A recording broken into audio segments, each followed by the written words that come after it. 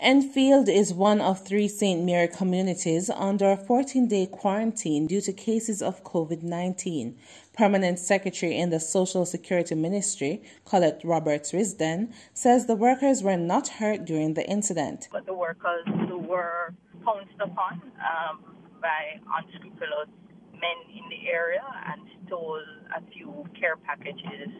One of our staff did get into an altercation with one of the persons, but thank God that nobody was injured.